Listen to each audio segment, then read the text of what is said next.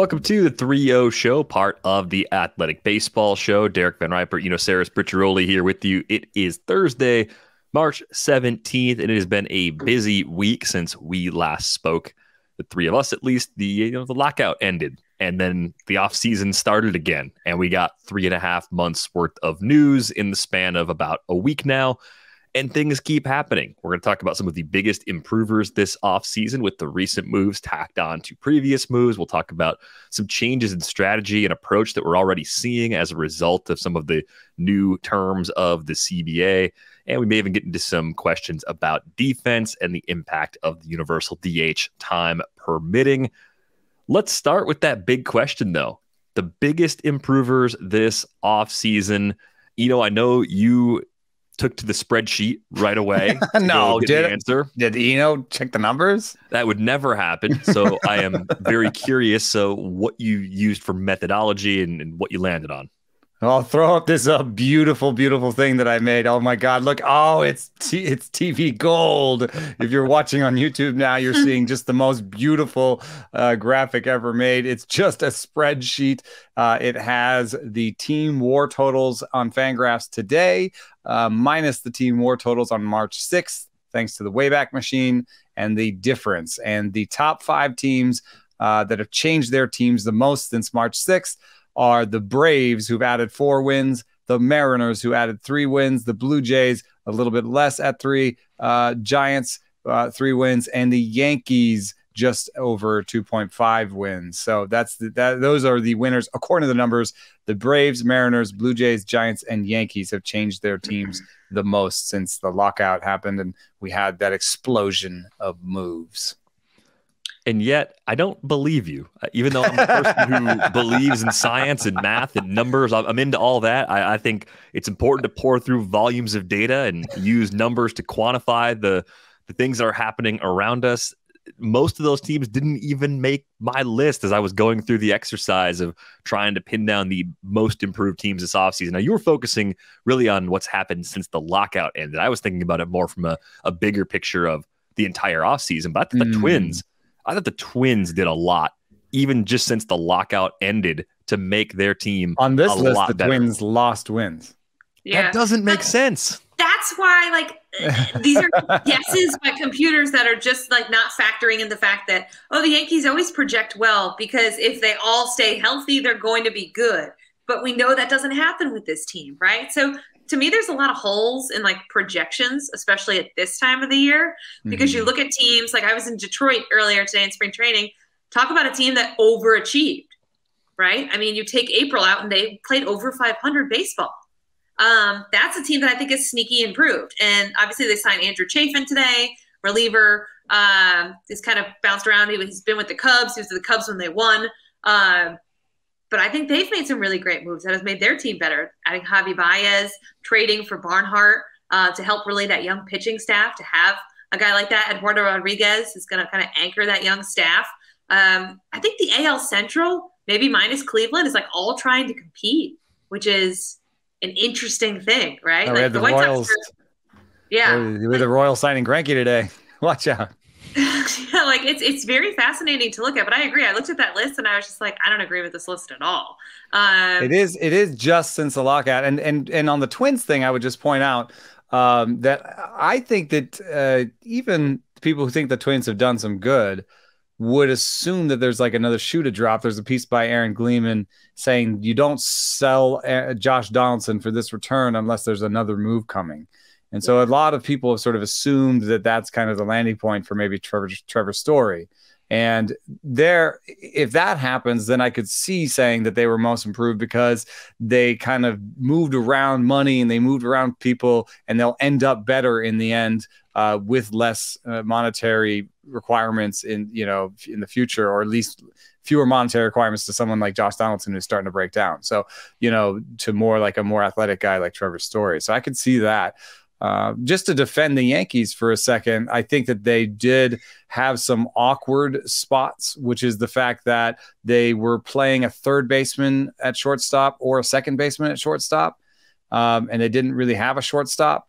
So, getting Isaiah Kiner-Falefa, I think that did show up in the spreadsheets, but also on their defensive end. Now with Donaldson, Isaiah Kiner-Falefa, and Torres on the infield, that's a much better defensive outlook than, Urshela or Torres at short and trying to figure it out otherwise. So I do think that they did improve in like real life ways. It's a little bit weird because they had to send Sanchez and now they have a total hole at catcher, but maybe they're trying things out a little bit differently because, they have been these big burly guys that strike out a lot and get hurt a lot.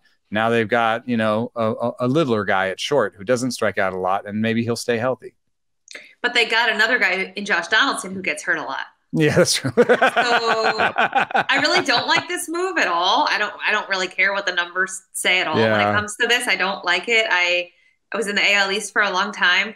I think Donaldson is a guy who isn't particularly well liked. I think if he's on your team, maybe it's a little bit better. But you saw Cashman called him a hated player. This is the GM who just acquired him. His ace hates him. So you do wonder if things go south, how that's going to function. I was at the Yankees clubhouse 2 days ago, and I was kind of looking around and kind of wondering, like, what is this clubhouse going to be like? Is it going to mesh? Are they going to have this chemistry? Because the last team that won in 2009, I was around that team a lot too, and they had the chemistry. They had AJ Burnett and Nick Swisher and Sabathia, and they had guys who brought a lot of energy into that team and had a lot of fun. Burnett was a really underrated guy for energy. He was amazing. He had this like WWE belt of his sons that he'd give every night to like the player of the game, and they went crazy over it. They like took it and ran with the whole idea. Swisher obviously is just like bro, like just 100% of the time. He probably rubbed me the wrong way if I was in there, but I think he's kind of a player's player. Yes, if you're winning, it works, right? And so I look at the Yankees clubhouse, and if they're winning, okay, this may work. Josh Donaldson, he had the bringer of rain and the umbrella and the whole shtick. I think if they're winning, it works. But I wonder if they go through a rough month or two, how that clubhouse handles it, right? Like, to me, it's a fascinating mix of people in there. Is what I was thinking when I was there 2 days ago. Like, who's the leader here? What I think that's interesting too about what you said about how the Tigers work. It's like if the Tigers are going to be better than the projections, it's because these guys are going to come up. Riley Green is going to come up and be great, or Spencer Torkelson is going to come up and be great. And you don't project guys to be great right out the bat. You just project them to be, maybe slightly better than average or whatever. You always regress a guy until they show you that they're great, right? And so their depth. They're young guys that are coming up. They supplemented with older guys that are on the major league roster, and now they're going to have these young guys come up, and it might just gel, and that's how good teams are born, right? It's kind of like the Manny Machado signing in San Diego, where it's like you buy an older vet or two, you get them in place, and then these young guys come up around them. That the opposite's going to maybe happen in Atlanta, where they sent $50 million worth of prospects. Now, that's a weird number because that's really subjective, because it's based on like, this person valued, this scout valued them at this, and so this is worth this much. So for the Braves, maybe they say, wow, Cristian Pache, we don't think he's actually like a major league regular, so we can trade him, but maybe the A's are saying, oh, that's worth $50 million. We'll take these guys. But if you look at what Pache and Shea Langoliers do, is they strike out a lot. They don't walk a lot. They're kind of defense first prospects. That's not what the game is looking for. So it's not a great return for Matt Olson, and yet it could be worth $50 million. And then you send out $50 million worth of guys, and you also pay Matt Olson $60 million on his extension, right? And then what happens when somebody gets hurt and you can't turn to Cristian Pache? You now loan when Travis d'Arnaud gets hurt, you can't turn to Shea Langoliers. So it's like the kind of the opposite of the Tigers thing, where they've emptied out the cupboard, and now who's left to come up through the ranks to supply the injury replacement. So the Braves may look better in projections today and be worse for it. I think Atlanta looks very similar on paper today as they did a year ago, right? Going into the World Series season, and the fact that they won it in a year where Acuna got hurt still kind of stuns me, because they were more of a wild card, like middling high 80s win sort of team in the second half, but they played really well at just the right time and everything fell into place. I think the trade they made to get Matt Olson, since they gave him the extension is very easy to justify. The return seemed light. I think part of the problem with these teardowns we're seeing in Oakland and now in Cincinnati is that everybody in the room knows those teams want to shed payroll. When everybody at the table knows what you want to do, you're not going to be as effective. I think Atlanta was able to deal from depth. They've got Drew Waters. Whether you like Drew Waters or not, he is a borderline major league ready center fielder. So they still have that guy available to shuttle between the big leagues and AAA. They have William Contreras, another good young catcher who might not be as good as Langoliers, but he's good enough if they lose d'Arnaud to be the other half of your catching tandem with Manny Pena. So I think they caught the exact right team at the right time with the right things they were looking for. And, we'll see what Matt Olson goes on to do over the course of this extension. It's really kind of a sad thing to see Freddie Freeman move on, because it just feels like if you give Olson that extension, yes, you are saving money per year. And I'm sure with the way Liberty Media wants to run the team, that's great for the bottom line. Does it not at all matter that Freddie's been there the entire time and you could have had him for 3 or 4 years, maybe at a higher AAV than Olson, and not giving up those players and then giving up those players for something else, more starting pitching depth or some other upgrade for the roster? I mean, I'm not saying Olson's a bad upgrade. I just think it's an interesting choice to make when you could have brought back Freddie Freeman and then gone out and got something else with the players that you dealt, assuming that there was another team interested in that combination of players. Yeah. And also, what are you going to do with the $10 to $15 million per year, maybe, that you're saving? Are you going to? Is that going to be the difference maker on your team? Right. Well, they did add Colin McHugh. They brought back Eddie Rosario, so they started to patch up a few other holes in the roster. Spend that money. Don't know if that's necessarily a net spend above where they were before, though. I think that's just kind of getting back to the team they had a year ago. Well, here's the thing I want to know is, I want to know, what was the last deal to Freddie that they gave him, right? What was the breaking point where he's like, I'll take a hometown discount, but not this steep? Like what is it? Because it does take two parties. And I'm surprised that he didn't bend at the end, because he's been there forever. And his market, now that the Yankees went and got Anthony Rizzo, is basically, we think, just the Dodgers? I mean, the Padres apparently – and the Padres are kind of in – but they have to get rid of Hosmer first, I think. It's a lot of disrespect toward the Rays. The Padres are in such an interesting situation, though. I talked to a couple people there today, and they lose out on Suzuki, who goes to Chicago. They badly need a bat, but they can't dump Eric Hosmer's contract. And it almost feels like they're having trouble getting people to come there. And so I wonder if you'd have to overpay. You certainly have to at least match and probably go over what the Dodgers are offering, because he's from that area. So how can you do that with the Hosmer deal on there, right? Like, they thought they had Suzuki. I was talking to someone yesterday that was like, we are on the 1st and 5 going toward the goal with Suzuki. They thought they had Suzuki. He was working out in San Diego until the Cubs came and swooped in and outbid them. So San Diego's kind of in a weird spot here where they need a bat, and I don't see a clear path for them to get one of those bats. But so who was on your list of biggest improvers then, Derek? My list, I had the Twins, the Mariners, the Tigers, who Britt already mentioned, the Rangers, who did all their stuff pre-lockout mostly. They're a lot better. Are they a playoff team? Probably not. But I would say compared to where they were a year ago, they have made massive strides. And the Mets, people say we don't like the Mets on this show. The Mets are better now than they were when the offseason started, right? The Scherzer addition, we talked about that at the time, is huge for them. It gives them, I think, so much more of a soft landing if something happens injury-wise to Jacob deGrom, a luxury they simply did not have last year. Both those guys are healthy. Look out. I mean, they already added Chris Bassett.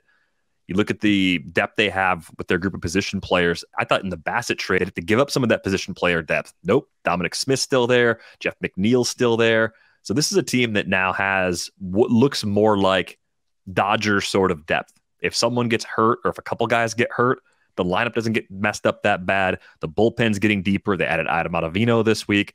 So I really like what they're doing as the team that is aggressively spending right now and creating their own tax levels in the new CBA as a result. Yeah. Who said we didn't like the Mets? I feel like we gave the Mets definitely their props earlier on this winter when they were making all those moves. We mock them constantly. I mean, they deserved a lot of the mockery that they had in the pre-Buck Showalter era, but I feel like they're trending in the right direction here. I feel like they're a team that's not going to lose winnable games, right? I think we overlook the manager role so much in today's game, but I think there are still managers left who make a difference, and AJ Hinch is certainly one, because the Tigers didn't lose winnable games last year.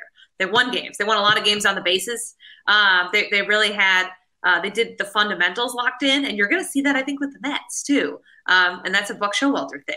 And so I think that the Mets are going to be, Atlanta obviously is the team to beat because they're coming off of the World Series, but if DeGrom stays healthy, and I don't know how it's modeled out. You would know like how much the projections like that. But if DeGrom stays healthy, I mean, they're just a really good team. They're a really solid team, especially in that rotation, which was kind of iffy a little bit behind Scherzer and DeGrom. And then you go and you add Bassett, and all of a sudden you're like, okay, this is a good looking team. This is a good looking roster with an owner who doesn't care about the luxury tax thresholds. If they need a player in July, they're getting a player in July. I think we all can agree that if they're close, Steve Cohen wants to win, and they're going to go all in, which really is unfortunate that we're talking about that like a yay anomaly, but it's what it is.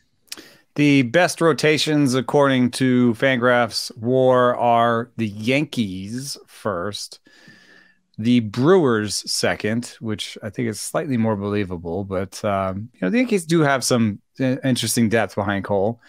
The White Sox third, and the Mets fourth, and I believe maybe the Dodgers fifth.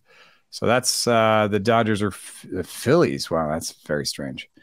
But anyway, those are the top five, and then the overall best teams by WAR right now are the Yankees, Dodgers, Astros, Blue Jays, White Sox, and Mets. And the Blue Jays are the only team that I haven't heard anybody talk about so far that I just think deserves some love for what they did.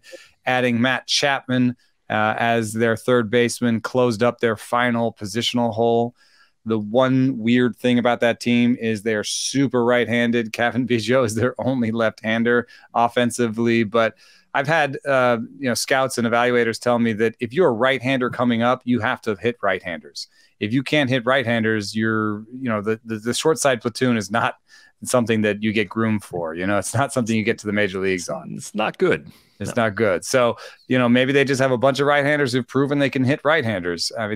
George Springer, you're going to be upset that George Springer's a right-hander, you want him on your team. So I don't know if they maybe get a platoon lefty to fit somewhere, but I think that is a very complete team. I love that team. I don't even love the Kevin Gausman signing that much, but Berrios, Gausman, Manoah, you've got some upside, you've got some veteran stability in the rotation. The bullpen, maybe it has to get a little lucky, maybe you have to get a little bit of health from Merriweather, but it's a really good team, and I think they kind of a dark horse to maybe even win the division. Yeah, I think by projection now, the Jays actually lead the AL East in projected wins, only by about a half win over the Yankees. I do think the recurring theme with the Yankees and projections is something that needs to be driven home again. We have some people that didn't hear us say this a couple months back, but because they have an older core is going to project really well. They have a group of players that, because of their added health risk from their age, are more likely to underperform lofty projections. They're a good team. They're a very good team. They have expectations that are kind of in their own stratosphere. And I feel like that pressure is intensifying while the Mets get to this new level of spending where they're the team in New York that goes out and gets everybody. It makes Yankees fans feel left out, which imagine how Mets fans felt for like the last 40 years. Maybe it's just a fair turnabout is fair play sort of thing. All this is to say, the Jays might not be done. The Jays could still upgrade that second base spot too. Yeah, I like that they've taken this young core. They've added via trade. They've added via free agency. They're not clinging to their prospects. They are going all in for this multi-year window. And they didn't stop with the success they had last year. They've already made that extra move for Chapman. I think that makes them better because I think Chapman's going to bounce back. At a very least, he's a great defender at third base with power, but I think he can get back to the levels we saw in 2019 as a hitter as well, which could make him sort of a down ballot MVP candidate, maybe someone who gets overshadowed by the other two MVP candidates on his own team. So all in on the Jays and their improvements. What's wild to me is the Jays and Rays might be in a class of their own in the AL East. They might be 1A and 1B before you get to the Red Sox and Yankees. All 4 of those teams are very good, but 2 of those teams might actually be legitimately better than the other 2. Agreed. And you wonder with the expanded playoffs this year, like how many teams come out of a division like the AL East, right? How much does that help some of these teams? And we talked about the Central and how they're kind of all competing, but it pales in comparison when you line those rosters up with those 4 teams you just mentioned, right?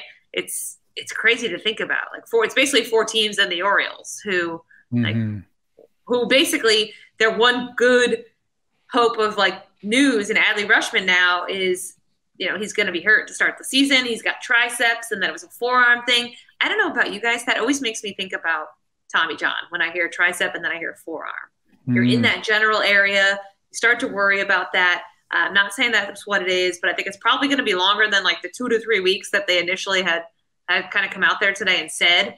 That's not something you want to mess with, right? Because that does lead to a lot of injuries down the road. The new playoff format is going to make the AL East really interesting because the top two division winners with the best record get a bye, and so there's going to be this like race for the division. Nobody wants to come out the wild card in that division. And then, what if it's Rays Blue Jays for to get to advance? They'd be so annoyed. Everybody's going to every game is going to count to the very end in that division. They're going to try and win that division. So I find it fascinating. The Rays are actually a dark horse for Freddie Freeman. That's the only other team that we've heard associated with Freddie Freeman. And if they did that, I don't know. I think I would have to kind of consider them. Like it could actually switch the division for me. Putting Freeman on the Rays it'd just be an amazing idea. So there's a couple things out there that can still switch some stuff up. There's one guy, breaking news. There's one guy who won't be around to change anybody's fortunes. The Rockies have signed Kris Bryant for $180 million, which is hilarious because they're still paying for the last third baseman. They paid a lot of money. Wow. Yeah. Robert Murray has this tweet out there. The Rockies traded Nolan Arenado and $51 million to the Cardinals, only to go out and sign Kris Bryant for $182 million a year later. This is the worst franchise in baseball. And I say this at a time while the Reds and A's strip it down to the studs on their roster. The A's especially. The Reds still have some talent left, and they're kind of doing the half rebuild thing. The A's are doing the full demolition. Home Alone 2, Uncle Rob's apartment in New York, where Kevin's throwing the paint cans and doing all of the stuff, and all of it, all the renovation is happening in Oakland. But why? Why are the Rockies adding Kris Bryant? It doesn't do anything. On the one hand, yeah, cool, great. Teams are spending on players and Kris Bryant's getting paid. On the other hand, they will not go to the playoffs in any year with Kris Bryant on that contract. They're not going.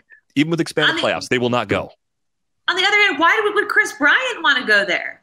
Already won a World Series. Get paid. No, this to me is also on Kris Bryant. I guess. But really? You just want to go to Colorado and be dealing with a downtrodden franchise, probably get traded, be miserable. Why? Over a couple extra $1 million? So that he can be traded away from the Rockies with money in 3 years. There was nobody else in on Kris Bryant? Of course there was. I don't know. It also takes 2 to tango. It's flummoxing that the Rockies did need a bat. They needed a bat that they thought could hit well at Coors Field. So I kind of get it from that perspective, but I'm sorry, I got to put a lot on the player here too. You chose to go to Colorado, and you're going to hold a press conference and say about how good you feel about this organization. How can you, even with a straight face, say anything nice about where this organization is headed? Nothing. There's no reason. I got one thing I can say. It's nice. It's nice that they're trying to compete, but they're not. There's more playoff teams this year. They're not. This makes it look like they're trying to compete. They said they just signed Kris Bryant. Outside of that, what have they done? You have to do other things. That's not enough. This is basketball. You can't sign one player and win. I'm trying. I would respect Kris Bryant if his presser consists of him being like, yeah, I already won, like you guys said. I just wanted to go with the highest bidder. Okay. I mean, that's probably the truth. I would respect that. I would respect that. What else is there to it? Was he convinced by some amazing PowerPoint presentation in the Colorado front office? Like, yeah, actually, I believe in the vision here. No. Did he not get on the phone and talk to Trevor Story or Nolan Arenado or anyone who's played there recently and have them say, yeah, Denver's a nice place to live, but this is a strange organization right now. There's the whole Hampton thing. Yeah, right. They got good schools. The projected win total for the Rockies before this move was 65.4, 4 wins behind the Diamondbacks. Maybe they're tied with the Diamondbacks now to be 15 games behind the Giants, who are projected third in the NL West. Like this only makes sense if they're going to go out and sign like 4 more players, the next 4 best remaining free agents. That's the only way this makes sense. Do you know what the other Rockies news was today? They updated the schedule. And so there's all these weird things, like the Rangers have to go from Anaheim to Miami for 1 game and then to New York or something. For a double header, on what used to be an off day. So there's going to be some weird, gross things in the schedule this year. One of the weird ones is that the Rockies end the season with 6 straight against the Dodgers. It'll be a bye week for the Dodgers. Seriously. 6 straight. Such a weird thing. Oh, my Twitter's not updating, so I'm probably missing other moves. But like today's been a really big move day. I feel like a lot of guys off the board. Schwarber, Suzuki. You're starting to see like some of the. Yeah, how about the Phillies as a dark horse for biggest improvers? I mean, they add a big bat, they add a closer. They added a couple relievers actually, trying to help around there. I guess the only thing with the Phillies that's just really rough is their center field situation and really their shortstop situation, unless Bryson Stott comes up and hits really well. I mean, they're kind of good everywhere but up the middle, which is like, a lot of teams are like, we want to be good up the middle is our first philosophy. They're like, we got Matt Vierling and Odubel Herrera and Didi Gregorius, the oldest shortstop in baseball. Yeah, I think Stott could end up being the starter and Didi could be kind of a backup at third and short if Alec Boehm can bounce back from a disappointing 2021. The DH and I like the Schwarber addition. I think Knebel is better than Hector Neris. Actually, I see that. They got a little more bullpen depth. I don't think we're real big fans of Brad Hand at this stage of his career. And Juris Familia could be, I don't know exactly the type of gas can reliever that Phillies fans are all too familiar with, but they have a good rotation. They should score runs. They've improved upon a lineup that was already good last year, at least projected to be good last year. A healthier Rhys Hoskins with Schwarber gives them a ton of power. And JT Realmuto played hurt for a stretch of last year too, right? That thumb injury. It's still a bad team defensively, though. And they were a bad team defensively, and they are going to be again. Yes, Schwarber certainly doesn't help that, but he does. Exactly. He does give them what they wanted, which is a power bat, a guy who's capable of playing left field, and someone who had playoff experience, which is interesting. It's like, okay, now they want playoff experience. Like, is that going to help them get to the play? Maybe. They're an interesting team, though. I still put them behind the Mets and the Braves in the division. I do think they've improved, but I don't think they've kept pace enough with those teams. I think the best they can do is clamber over if the Mets and Braves sort of fall apart. I doubt they would beat both of them, but like maybe one of the Mets or Braves just have a bad season when it comes to health or something like that. And Phillies end up second in the division, get a wild card, and maybe they can get hot in the postseason. Yeah, I think the Phillies are good enough to go to the playoffs. So I think for them to even get marginally better, it makes sense with where they're at, with their core is at, having Harper still in the middle part of his peak years or maybe later part of his peak. He's going to play forever and be good for a long time. So it makes sense for them to be spending right now. If they went out and if they were the team that got Trevor Story, I'd say, hey, they solved a problem. They added more. I don't think they will do that, but I don't think they'd be unjustified because the expanded playoff field, it suits a team like that really well. Even a team like the Giants, if you're projecting them to take a step back, they have a much better chance of going back to the postseason with the expanded playoffs. I think the Angels on the AL side, they make a lot more sense as a team that could keep pouring in resources for now. The Mariners, who I mentioned, is one of the teams that have improved a lot. That Mariners Reds trade, I understand maybe trading Eugenio Suarez if you're the Reds because you had Mike Moustakas and you probably never should have signed Moustakas in the first place because the pieces didn't fit. So I can understand if they had just traded Eugenio Suarez to Seattle.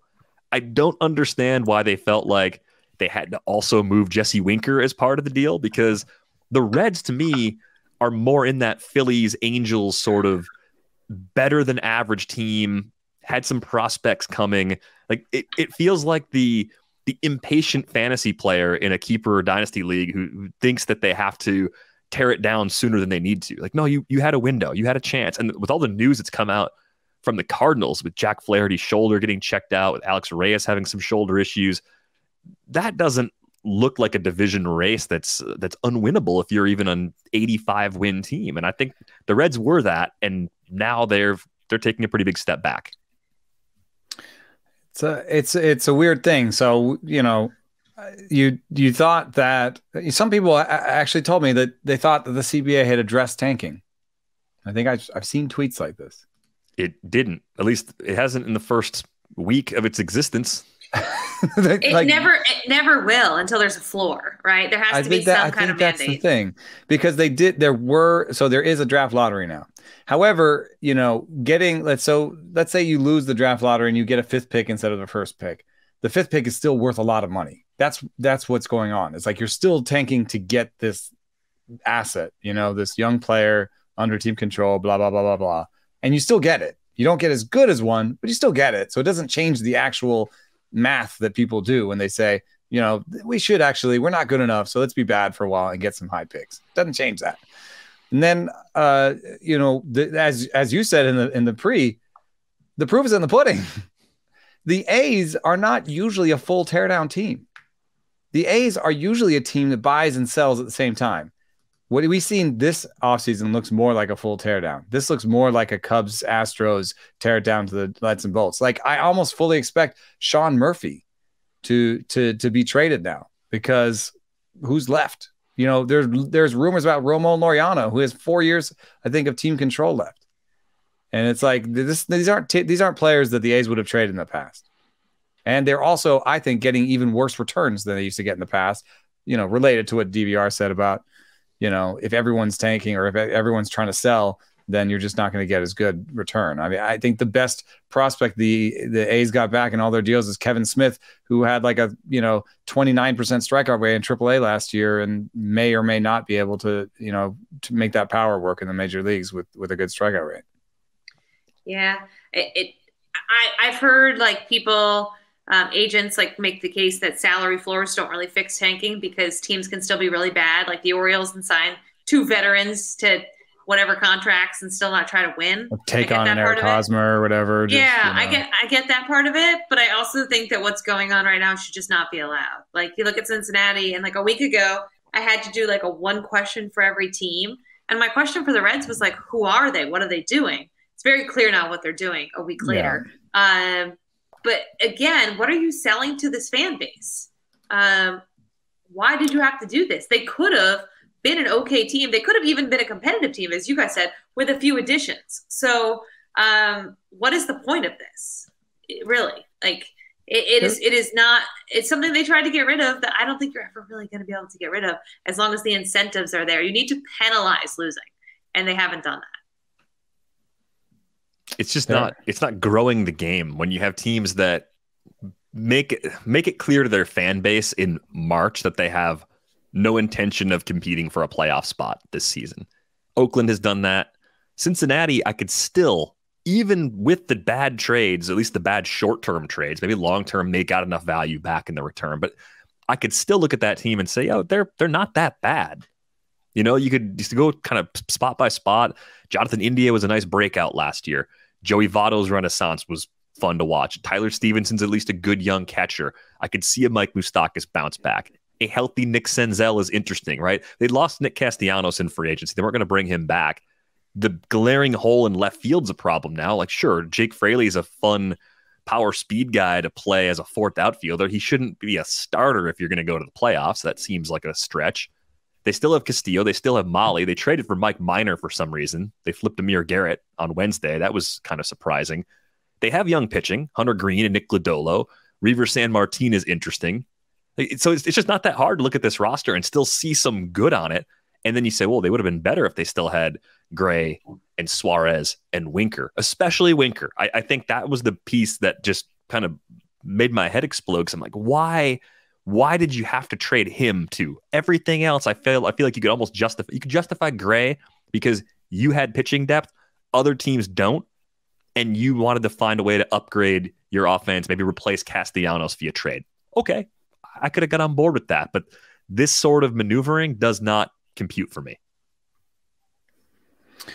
Yeah, the weird thing for me, I mean, I think the reason is like, salary, but it's weird. You know that their CB tax luxury tax payroll right now is 117 million, according to Roster Resource. It's higher than I would have guessed.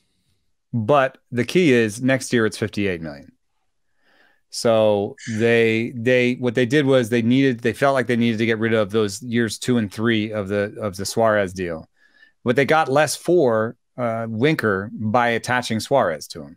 And I feel like, do you remember there was like a Rockies quote where they said like, we're going to be more like the Rays?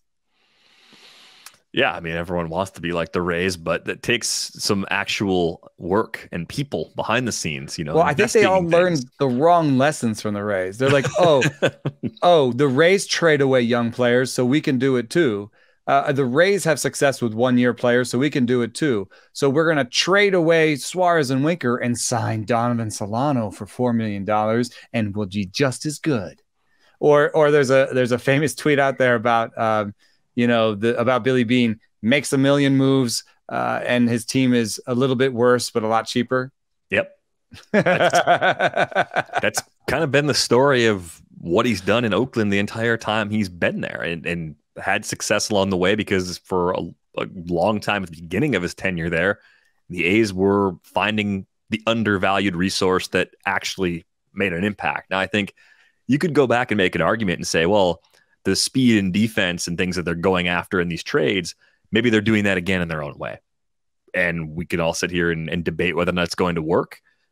I just think they're missing the plot. Like they were not bad enough to tear it down, and they didn't have to tear it down. Both of these teams, Cincinnati and Oakland, could have started the season, seen how it played out until July 15th. If they felt like they weren't where they needed to be to make the playoffs, even with the expanded field, they could have made the trades then. Because in the Reds' case, Eugenio Suarez could have had an extension of what was happening in September, right? If he puts together 3 or 4 good months, you're getting more to trade for him. Or you're not taking less for Winker because you included Suarez and his salary in the deal. Winker could have had that healthy MVP caliber season in that park, in that lineup. He could have increased his own value. So I just think Sonny Gray got traded for an 18-year-old that was just picked in the last draft. Now, you might like that 18-year-old. You might think he's very good, but you don't think he could be traded for another 18-year-old at the trade deadline? I feel like you'd still have interested buyers for all of those players 4 months from now. Yeah, it's bizarre, and you can see it a little bit in what the Cubs are doing. So their Cubs are trying to come back, right? They're trying to start adding, right? They spent some money, and I think it's good that they went out and got Marcus Stroman, and it's good that they went out and got Seiya Suzuki. I wrote today in the roundtable, Seiya Suzuki. One exec told me that he thought that might be the best deal of the offseason. Because they got him for 5 years and $70 million, and he's a guy who's hitting 38 homers with almost as many walks as strikeouts in Japan. So if that power translates, then it is a pretty good deal.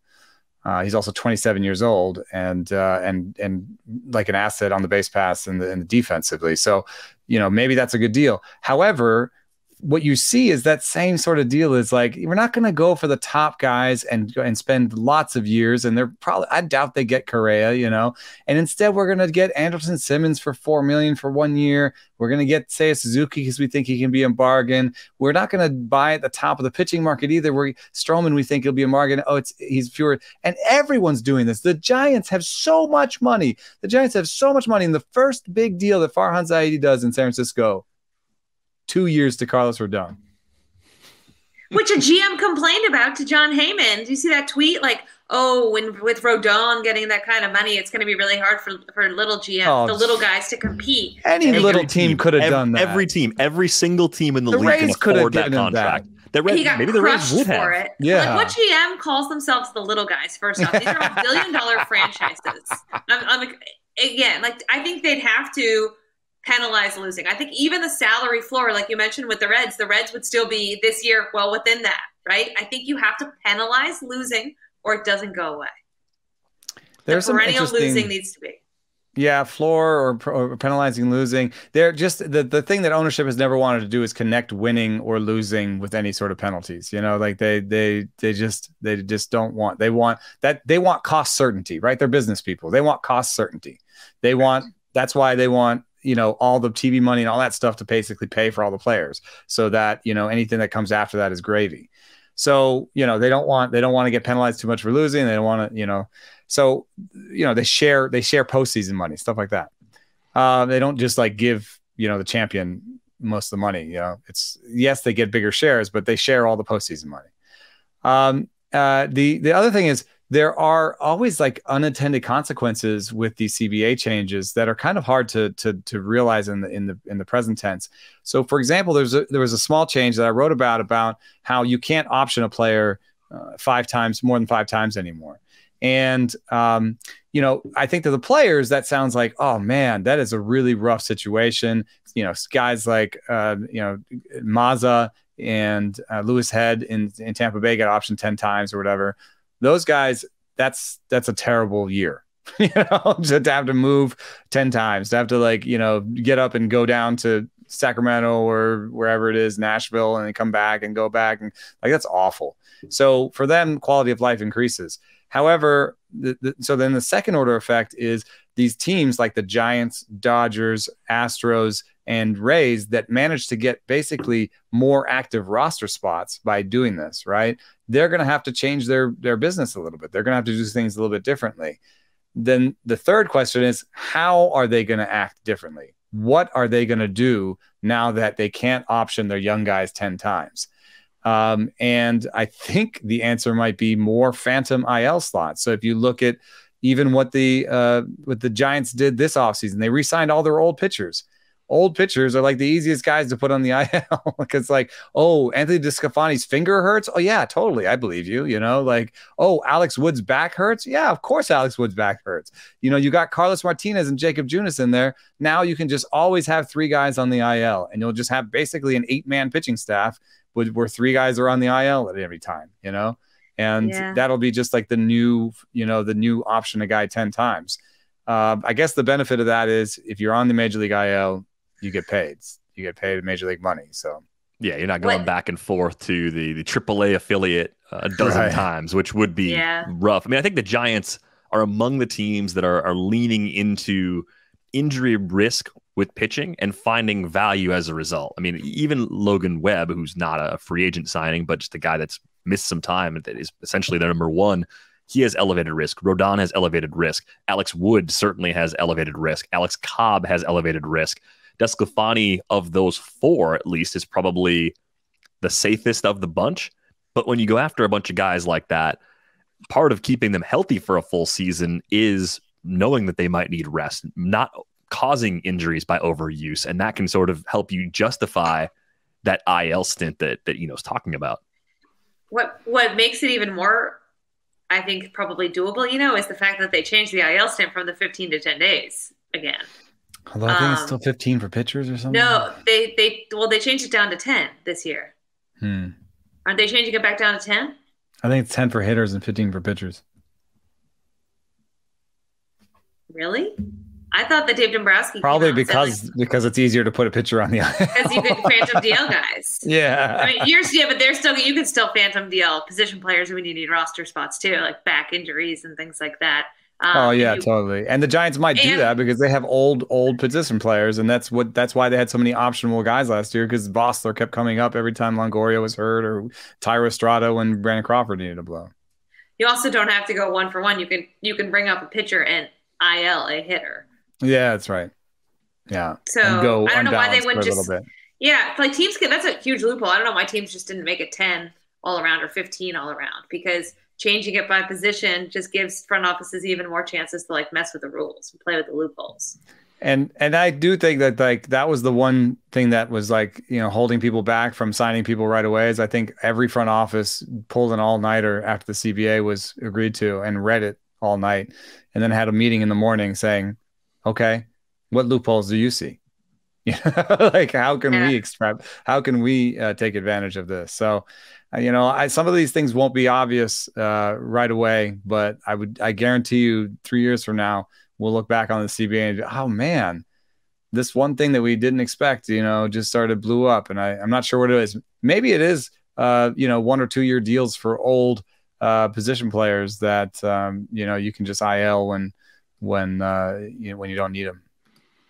Had a question related to one of the changes. Of course, we have the universal DH now. And there was a piece that Jason Stark wrote a while back, and he mentioned that the most recent big league seasons have had on average about 20,000 fewer balls put in play than seasons of about 20 years ago. And the question is, does having 20,000 fewer opportunities to convert a batted ball into an out mean that defense matters more or less than it used to? So I'm just kind of curious what you think about a bigger picture change, because the universal DH sort of connects this too. There's some debate about how much that impacts the game, being able to take your worst defender off the field and to put on, a fourth outfielder who maybe isn't as good of a hitter, but is a much better defender, what kind of impact that could ultimately have on roster construction and just how the game is played. So I think that the way the game has changed, like those defensive first guys no longer are on rosters, right? Like if you remember, even when I got into the sport like 10, 15 years ago, there was still those bench players who were light hitting, but were used in their defensive roles. And that has kind of gone away from a lot of teams. Some clubs still have one, but by and large, clubs would prefer the slugger who is an absolute butcher because they feel like he's going to impact the game more than the guy who hits a $190, but can play a really great shortstop or really great second base. I think the game has changed, and because you're rewarding the hitting, because hitting has gotten paid, you've kind of changed the players who come up and how guys approach. Guys who maybe were defensive minded know that they're never getting past AAA or, at best that bench spot if they can't hit. So I think the game has changed. I still think certain clubs place more emphasis on defense than others. If you have a young pitching staff, like you have to be able to catch and throw the ball, or you're just going to ruin the development of that pitching staff. You're going to ruin the confidence of that pitching staff. Defense still has the ability to win games. So I think that it is overlooked a little bit more. I wish it wasn't, because I personally love watching great defensive plays. I think it's just as exciting, if not more so exciting, than a big hit. It's certainly more exciting than a home run because we've seen so many of those now that the excitement level for me isn't there. But watching a guy make an unbelievable defensive play, I always prefer that. But, maybe I'm in the minority when it comes to how we watch baseball. I'm certainly not saying that you get paid more as a defensive player, because you don't, which is the reason why guys have changed their swings to hit home runs, because home runs get guys paid. And you can't defend a home run, right? No. No, I think you're right. What I'm hearing is there's two things going on, which is the market is not valuing defense as much, which means there might be a little bit of a chance to get defense at an undervalued rate. Like maybe that's a little bit what's going on in Oakland, where now, they probably have plus defenders all across the field. Once they bring Nick Allen up at shortstop, they can have a plus defender at every position probably. Kevin Smith is a former shortstop, Pache in center. He might not be great offensively, but defensively he is. And so you start to see, maybe they were doing something there. If you look at the major league leaders in defense, you'll see the Cardinals and I think the Royals are usually a good team defensively. So those are teams that you might think of, right, when you think of defense first. But the Astros were third in defensive run saves last year. And, anytime you see a team that's supposedly super progressive and spending a lot of money on R&D, anytime you see a team like that in the top three on a certain stat, you have to think, well, maybe the Astros, see the defense is underrated. It's a little bit like strikeout rate. You can fill your team with a bunch of sluggers that don't make contact, but your team will be better if they can slug and make contact. So you can fill your team with a bunch of guys that can't play defense like the Phillies, but your team will be better if they can play defense and play offense. Yeah, it kind of makes you wonder, for a team like the Phillies, are they wasting a very good rotation or making a very good rotation less impactful by putting that defense together behind that staff. Yeah, I mean, Nola has like the best strikeout minus walk totals every year and doesn't have the best ERA, and it's a weird discrepancy, and part of that's got to be the defense behind it.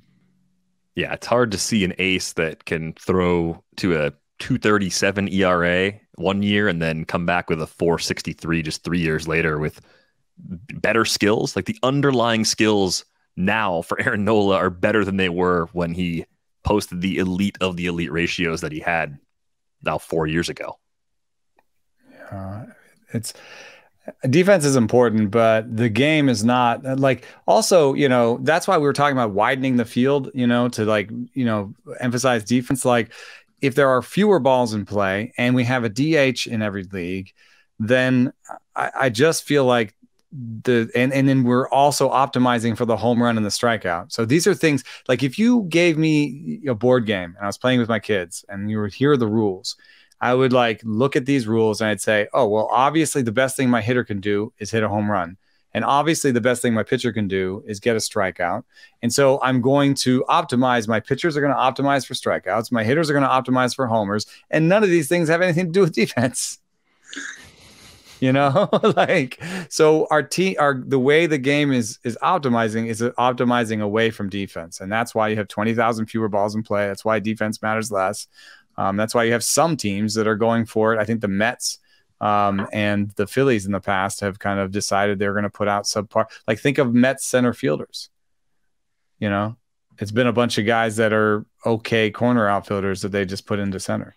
Yeah, and even putting Starling Marte out there now, they're putting an old version of Starling Marte out there that won't be a Gold Glove caliber defender. Like, he's 33 now. He's not that type of player at this stage of his career, even if he's better than what they have been using at the position.